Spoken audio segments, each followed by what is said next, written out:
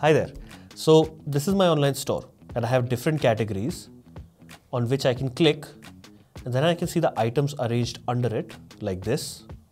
So different products can be arranged under different categories, which helps customers find what they need.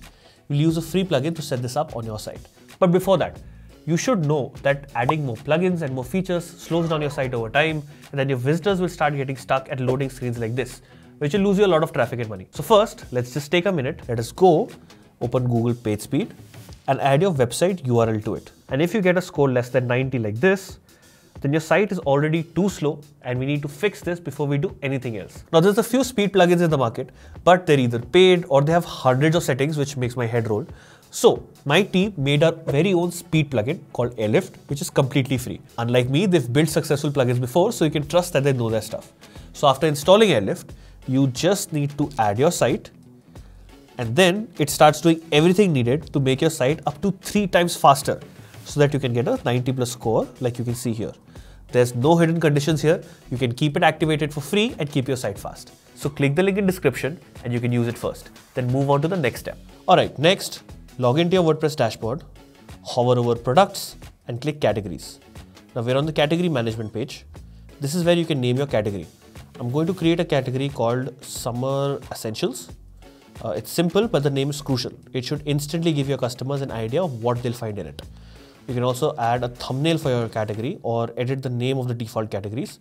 We'll cover more on this later in the video, but for now, I'm just going to skip this and finalize it. Now click on Add New Category button to save the category. And that didn't take much time, right? Now, after setting this up, it's time to assign products to it. So let's click here to go to a products page. Go to each product and tick the box to select it.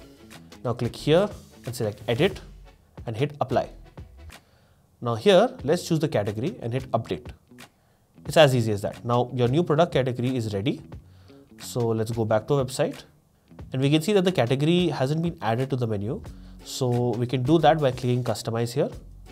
Then click on Menus, choose Main Menu. And here you can see the items of the current menu. So to add your product category here, click on Add Items. Then choose the Product Category tab. You should see a drop-down box with all your categories. So I'll choose the category we made and hit the Publish button here. And that's it. Your website now has a new product category and is good to go. In the same way, you can create as many categories as you want. Now let's come back to our website and here we can see the new category and the products under it. Just like that, we can create any other categories you want. Now, once that's done, we can also set up a sidebar like this to see all of our categories quickly. So to do so, click the Customize button here, then click the Sidebar button, and you should see the sidebar options. But it can vary depending on your theme. So I'm going to select the left sidebar here. Now to display our product categories in this sidebar, let's go back and select Widgets. Let's click on WooCommerce sidebar, click on this button. Now let's search for the product categories list and add it. Let's do that and click on Publish. Alright, now that we've set up our sidebar and categories, let's see how we can add subcategories which look like this. Subcategories will indicate your customer's overall choice and give you a better idea for maximizing conversion within product categories. So to create this, go back to your WordPress dashboard, click on Categories. Now let's name it here, choose the parent category and save changes. So let's go back to our website, click on Customize again, click on Menus, choose Main Menu.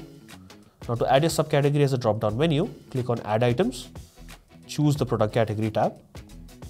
You should see a drop-down box with all your categories. Now I'll choose the subcategory we made and move it here. Now let's hit Publish. Alright, I'm going to refresh my site and we should see the category we made here. Let's hover over it and we'll see subcategories like this. So let's click on it and we can see the sidebar in action with all of our products here. Let's take Adidas's website as an example. Adding category thumbnails like this is very effective in improving the user experience. So the WooCommerce platform provides a default category thumbnail like this, but we can change this into an image of your choice. Let's go back to the category dashboard. Choose the category you want, click on Edit and select Upload Add Image. Add your image here, select the Update button. You can continue to do the same for each category. We can also make more categories like featured products to make it stand out for your customers. So let's hover over products, select all products, choose the particular products that you want to be featured. Click here, choose edit and hit the apply button. Now change the featured box to yes, like this, and click update here. Now another method is to click on the star icon here in the featured column to add your product to the featured category. Also, don't miss this video where I used a free speed plugin that can triple any site speed. So click here and I'll see you there.